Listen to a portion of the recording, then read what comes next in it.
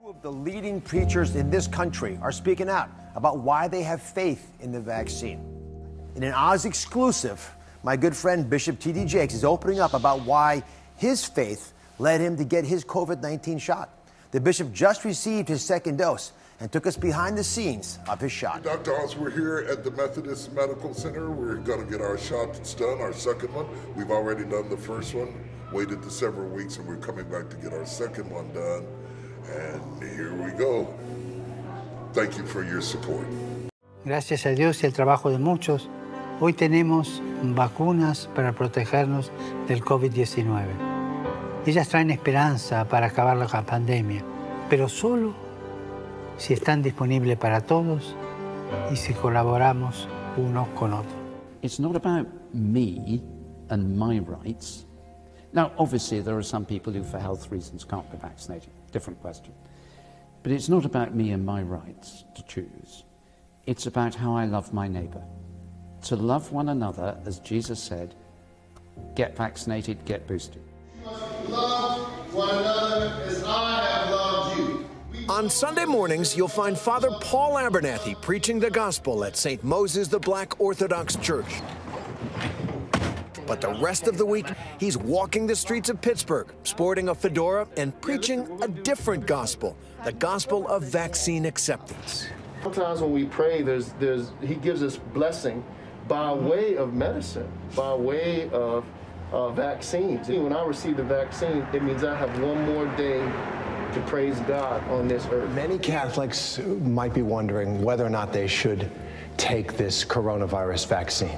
I would tell them absolutely. There is a conflict from time to time with science and scriptural teaching, but I don't think there's a conflict as it relates to vaccines. The Holy See, Rome, has issued a statement and declared that the vaccines are morally and ethically acceptable. So would you say, for people who are wondering, that the vaccines are part of God's plan? Well, insofar as human knowledge is part of God's plan, yes.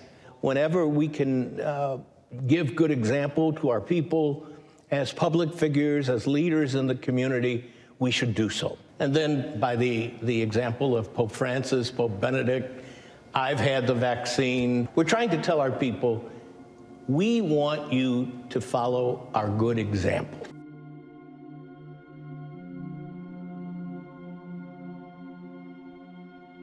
The hour is approaching.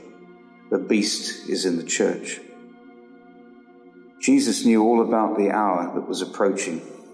He knew when his time was coming that he had to face the deepest darkness in order to come through into the light. One of the first examples of Jesus knowing his time was at the wedding in Cana. It says here, Jesus saith unto her, to his mother, Woman, what have I to do with thee? Mine hour is not yet come. Jesus knew the right time, didn't he? That things would happen and that he would bring about the salvation of the world. And for us, those of us that are discerning, can see that the hour is approaching. The hour of darkness is approaching. Concerning what is now happening in our churches, now stating that medical procedure, that one that begins with a V, is something that Jesus would have taken. And so we are beginning to see, aren't we, the true colors being revealed of the so-called men of God. The beast is in the church. John chapter 13, verse 1. Now before the feast of the Passover, when Jesus knew that his hour was come, that he should depart out of this world unto the Father, having loved his own which were in the world, he loved them unto the end. Jesus knew that his hour had come, and he had to face something that none of us could face. And he had to face it for us, didn't he? The cross and everything that Satan could throw at him. John 13, 26 and 27, Jesus answered, when they were asked who is the one that is going to betray him, Jesus said, He it is to whom I shall give a sop when I have dipped it. And when he had dipped the sop, he gave it to Judas Iscariot, the son of Simon. And here's the key. And after the sop, Satan entered into him. Then said Jesus unto him, that thou doest do quickly. There came a moment, there came a time when Judas was going to do that betraying. And I believe now we've come to a time when we're going to see men in the churches making statements, rising up and saying this and that and the other. And those of us, of course, that are discerning will know that we're being deceived. When I was daily with you in the temple, you stretched forth no hands against me, but this is your hour and the power of darkness. This is Satan's hour. Satan's hour is approaching. Antichrist is about to be revealed at some point. No, we don't know exactly when. And many people have speculated and do speculate, but I believe that we must be vigilant more than ever before. There are three particular styles of management. They so speak to me of the way that we're being led, not just by politicians, but by church leaders. The one is laissez-faire. Just simply means do as you can, do as you want, be free. A very lax form of management, one that almost allows you to do what you want to do. Another form of management, democratic. We've been used to the word democracy, haven't we, over these last couple of 100 years. We, the people, speak and vote, and the consensus is developed. The majority, those of us who vote for a particular party, know that we pick a leader, and we look to that leader because we have chosen him. And then there's the third form, the third style of management, the autocrat. We see the power of autocracy, the power of totalitarianism rising up. That one doesn't hear the voice of the people. That one doesn't give you the opportunity to choose for yourself what you want to do. That one mandates you. That's the one that tells you you will. In the churches, it's a lot more subtle. They come in a uniform. They come with pious words. They come with platitudes. But yet their hearts are even more evil than those that are in the world. And we see them rising up in the church. These are the men that, as it says here in Romans, see if you can recognize the kind of people we're talking about here. And as I read it, I want you to get a picture in your mind of what's happening now in the world. For the wrath of God is revealed from heaven against all ungodliness and unrighteousness of men who hold the truth in unrighteousness. Please note that. Hold the truth. These are men who are men of God. These are men who stand and preach to others, and they speak of Jesus Christ, and they use his name. Now they put his name to a medical procedure. They hold the truth in unrighteousness.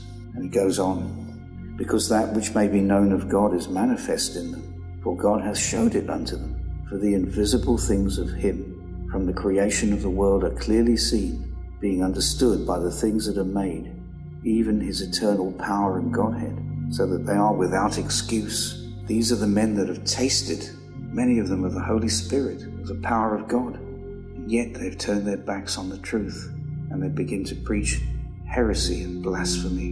It goes on, verse 21, because that when they knew God, they glorified him not as God, neither were thankful, but became vain in their imaginations, and their foolish heart was darkened. Professing themselves to be wise, they became fools. When you profess something that comes from yourself, there is no godly discernment in it. They were foolish, and changed the glory of the incorruptible God into an image made like to corruptible man and to birds, and four-footed beasts and creeping things. We can add to that, can't we, today? Worshipping the idol of science. The science is often referred to, isn't it? Wherefore God also gave them up to uncleanness through the lusts of their own hearts, to dishonor their own bodies between themselves. We see it now, don't we? All the many genders now that are being spoken of, how it's acceptable for a man to identify in a certain way, in a certain sex, or a woman, vice versa. And this is what they've done. Who changed the truth of God into a lie, and worshipped and served the creature more than the Creator, who is blessed forever. Worshipped and served the creature, changed the truth of God into a lie. Verse 26, for this cause God gave them up to vile affections, for even their women did change the natural use into that which is against nature. And likewise also the men, having left the natural use of the woman, burned in their lust toward one another, men with men working that which is unseemly, and receiving in themselves that recompense of their error which was meet. It's acceptable, isn't it now? We can marry the same sex, even inside a building like this, and expecting God to put his sanction on it. And now it's open and it's brazen. And even as they did not like to retain God in their heart, in their knowledge, God gave them over to a reprobate mind to do those things which are not convenient, a reprobate mind. So eventually God gives them over. The time comes where there's no going back. There's no repentance. God has said, that's it. And he could say he's washed his hands of them, shaken the dust of his feet and walked on. The last few verses here. Being filled with all unrighteousness, fornication, wickedness, covetousness, maliciousness, full of envy, murder, debate, deceit, malignity, and whisperers.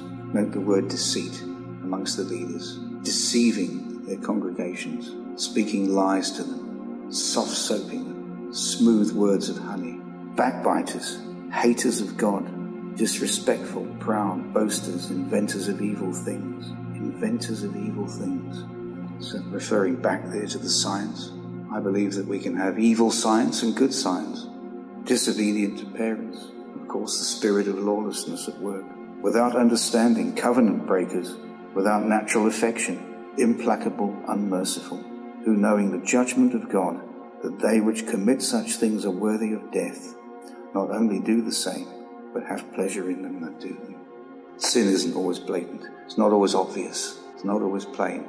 And today, as I've said before, we live in a post-truth era, an era when the truth just doesn't matter anymore. It's a narrative that counts, and the narrative can just be the lie, and it will be believed. Leaders set the tone. We follow leaders, don't we?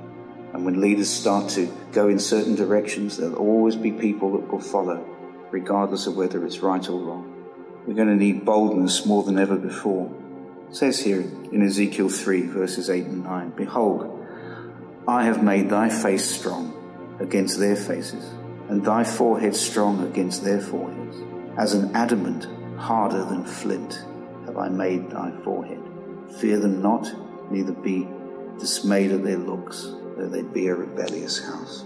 The importance of hardening ourselves, not hardening our hearts, but hardening our resolve against the evil.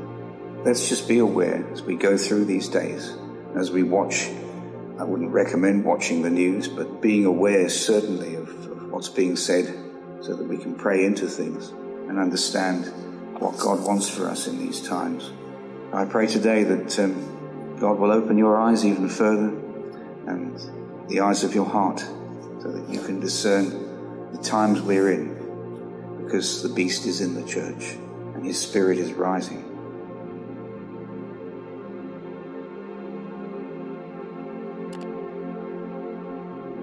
I am Alpha and Omega, the beginning and the end, saith the Lord, which is and which was and which is to come, the Almighty. He which testifieth these things saith, Surely I come quickly. Amen. Even so, come, Lord Jesus.